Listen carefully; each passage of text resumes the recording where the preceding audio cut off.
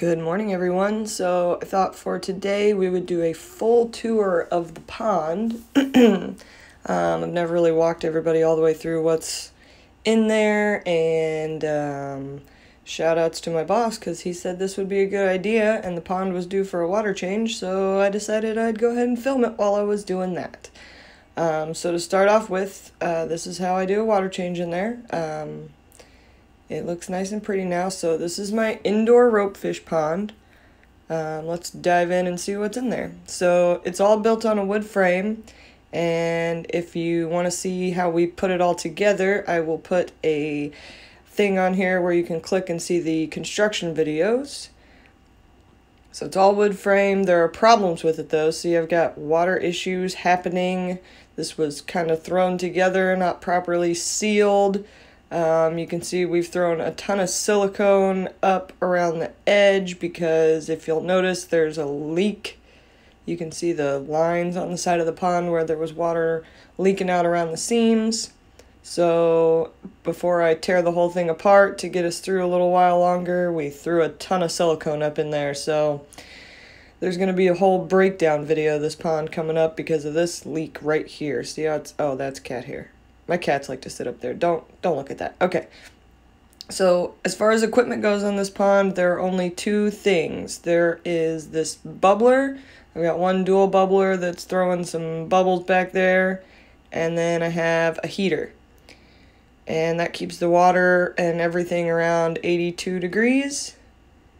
There's a little bit of a temperature gradient in there because of where the heater's at, but works pretty well. So as far as plants go, on this left-hand side, we've got a big mat of pearlweed. Now, this grows into the water, and if you'll look, there's a bare patch kind of right in the middle of it.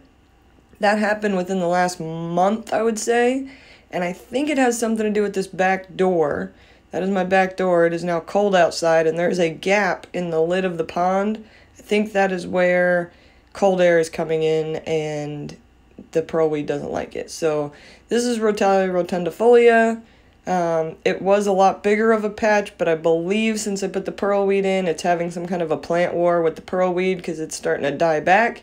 And I know it's not the wisteria because that stuff can grow right in the middle of it and it has no problem with it. You'll also see a bunch of little spots where there's plants just kind of thrown on the ground in there. And those are my trash piles. Anytime I pull plants, instead of throwing them away, well, some of them I throw away, but most of them I just kind of throw around the outside edge because they're either going to decompose or they're going to grow. So I kind of like to see that. The back wall is all Brazilian pennywort and anubis. So there's an anubis hiding in there. There's an anubis right here. And then this pennywort kind of covers the whole back wall. There is another spot right here where it's gone bare, and I think that's again where the cold air is blowing through it and causing that to die back. So Brazilian pennywort all around, and then the water wisteria grows up out of the pond, and this is my favorite part. All these roots. I love the root systems. So the Brazilian pennywort actually throws roots on the walls and grabs the walls. You can see that. And then all this anubis that's in here kind of throws its roots wherever it wants, and it's got much thicker roots. If you look back here, you can actually see the rhizome, and then those roots actually kind of arch over to the other side right here, and they go up. If you can see that, those are the anubis roots right there that go up and then down into the dirt. So all the dirt that's around the outside edge of the pond is organic potting soil. It's got a layer of Eco-Complete underneath it. And then the substrate of this pond is just organic potting soil with no cap. So we're going to get into filming the inside of the pond, which looks crazy because this T5 light throws a lot of reflection on the surface. It's actually rigged up to a pulley so I can lower it or raise it if I want to, but it causes a lot of problems with filming inside the pond. So the pennywort throws parts down into the pond, water wisteria grows up out of the pond, and that is water wisteria growing out of water, but in 100% humidity.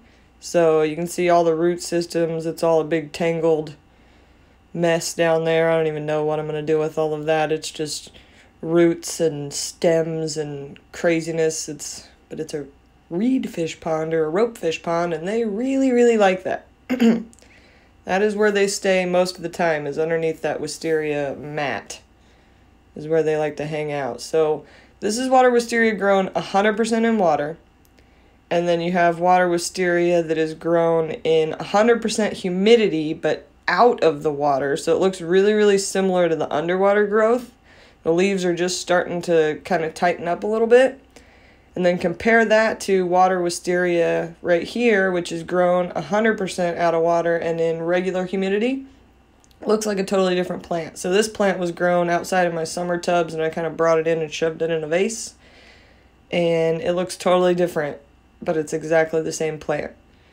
So plants will grow differently depending on water parameters, humidity, whether they're touching the surface, whether they're out of the water, all of that. But you can see the difference in the exact same plant grown different ways.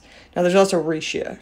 That pearlweed mat came from Lucas's house. It had reishi in it. I keep trying to pull it out, throw it in my little trash pile here. That drives me nuts. It sticks to your fingers. Hashtag reishi problems. So I've also got springtails and isopods in here. The springtails came from Jeremy Morrell, which is awesome. He sent those back with Amber. The isopods actually came from Carrie at Sciencegal Aquatics. And they are breeding like crazy in here, the springtails and the isopods. Those are actually Jaden's favorite part of the pond. She loves to come catch the roly-polies out of the pond.